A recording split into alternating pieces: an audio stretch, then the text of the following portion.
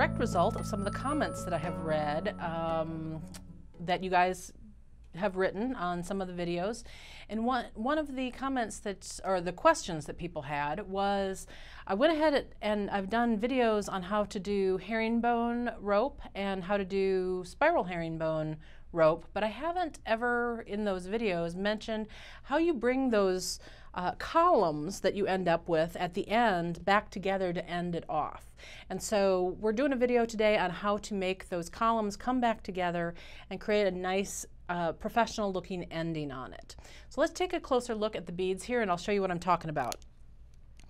This one happens to be a spiral rope, and you can see that when you're doing herringbone, the stitch actually connects low in the stitch, so you end up with what I call little towers, these little columns that are not attached at the top of the stitch. And so you need a way to bring those back together to end this off pretty. When we started the spiral herringbone, in this case, we ladder stitched a section together and then started creating our herringbone off of that ladder stitch base. So what we're going to do on this end is when we straighten these back up and bring them together, we want to mimic the way that looked on the first end on this second end. This will be the exact same technique if you're using straight herringbone as opposed to this spiral, just so you know. One other thing that I wanted to point out here, this is a design decision on your part. Here, when I started this off, I used all a single color of Delica, and it wasn't until I started doing the actual spiral itself that I brought in the second color. On this one, I wanted to show you, I actually used the colors right up to the end. So when I was actually creating that ladder stitch to start this off, I did it knowing where my colors were going to be in the spiral. And so when I ended it off on the other end, I kept that same color pattern going in the end. So I think what I'm going to do when I'm demoing this is I'm going to show you how to do it with the color pattern, because that's the more difficult of the two. If you were just going to use a single color, then obviously you would just use a single color bead, but showing you how to do the two colors will be a little bit more challenging. Okay, this particular piece is a piece that I found in my stash of random little pieces of beadwork that I've had for years and years, and I actually remember making this. This particular piece is almost 10 years old, and you can tell that because I actually have thread on this instead of fireline, and you can see how kinky that thread was. I actually had finished off this end and I cut the end off and pulled back so that I could have some thread. So this is thread that is 10 years old that was in this piece. Anyway, just thought that was kind of interesting. So here is where I've decided now that I'm going to end this piece off. And what I'm going to do first with the spiral, and this is one difference between a spiral and a plain straight herringbone rope, is I'm actually going to do one round of straight herringbone first before I do the ladder, the faux ladder stitch part. The reason is I want to start straightening out these columns a little bit. So what I'm going to do is I'm going to keep the color pattern. So here I was picking up one of the light pink and one of the dark pink. So I'll still pick up a light and a dark. And in the spiral, if you'll recall, you go down more than one bead, but in just plain straight herringbone, you're just passing down through one. So that's what we're going to do, is pass down through one, pass up through one. This is going to start bringing those columns a little bit closer together. Looks like my thread caught a little bit there as I was doing that. Okay, there we go. So light pink, dark pink, down one, up one. If you need refreshers on either spiral herringbone or plain herringbone, I will pop links up for those two videos, because right now I'm just concentrating on how we're finishing this off.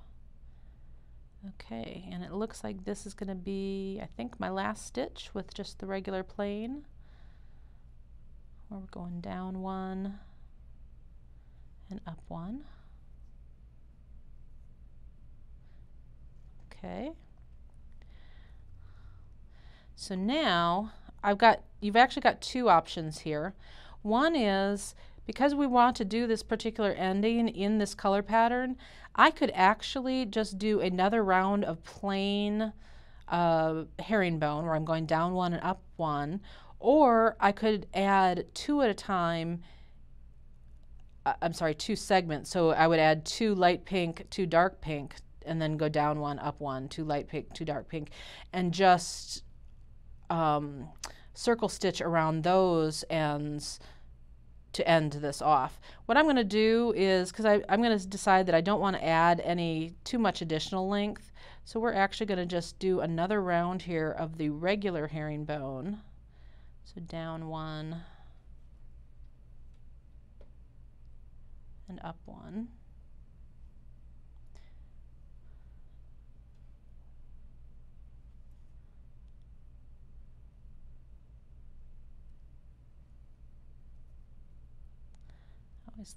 It's funny to be working with thread again. I don't use thread too often, but it does have a nice feel to it. These days, instead of using Nymo thread, my choice of thread would be 1G. It's a slightly better thread. It has it doesn't fray as much, and it has springiness without kind of being ridiculous. Okay, one more stitch here for my down one, up one. And then we're going to take a closer look, because I'm going to show you how this is kind of straightening up a little bit now. Okay, so here you can see where here we've been on a diagonal, and now can you see how this is kind of starting to straighten here instead of going off to the side? That's exactly what we want. So at this point, we've got all the beads that we need here. We just need to attach all these little columns at the top. And so this is where we're just going to start circling around. So I want to get to where the V opening gap is. And I'm going to do this connection 2 beads tall, because that's going to mirror what was on the other end. So here's where one of these gaps is. So I came down 2, I'm going to go up 2, and then I'm going to circle back around to the 2 on the opposite side of this gap. And there we go. Tighten it up, brought it together. You're basically ladder stitching these things together. Here we go. We're going to go to the next gap. Here's our next gap.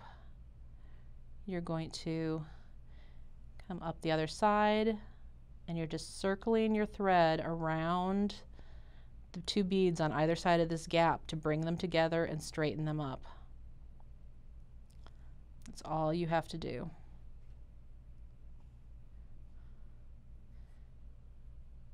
Oops. Like so.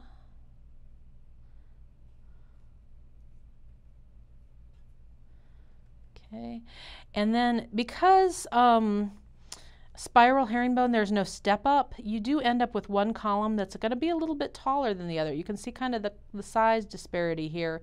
What you're going to do is, once we stitch these together, it's not going to be nearly as noticeable. So we're still going to do it the same way, like so, across the gap, stitching the 2 together.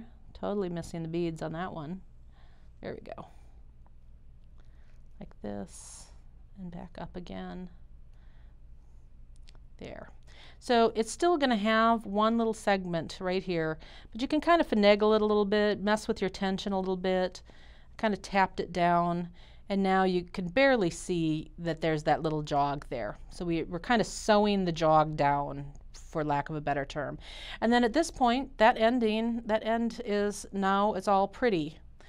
So here's the difference between the one where we did the same colors all the way along, and here's one where we did a single color and kind of created almost like a little end cap. Your choice, which one you want to use. And then you're ready at this point now to attach your clasp. So it's not nearly as difficult as you might think. I hope this helps you out, and pay attention to what's going on. Ask your questions below, because I do read them, and one day one of your questions might get answered in a video too. Thanks so much.